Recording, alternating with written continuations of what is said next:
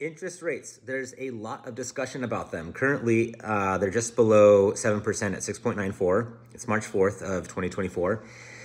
For round numbers sake, to wrap our heads around what people are spending per month on their mortgages, if you were to get in a contract at a 6.9 rate right now on a $1 million home, you're spending upwards to $8,200 per month.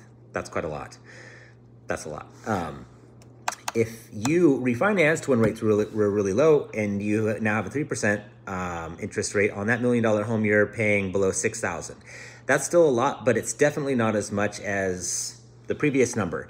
That's what is contributing to the inventory crisis. People don't want to move, lose their interest rates, and then pay more per month. It's also holding up a lot of buyers from getting in the market. So if you are looking for a lower rate, I know the people to talk to, so reach out.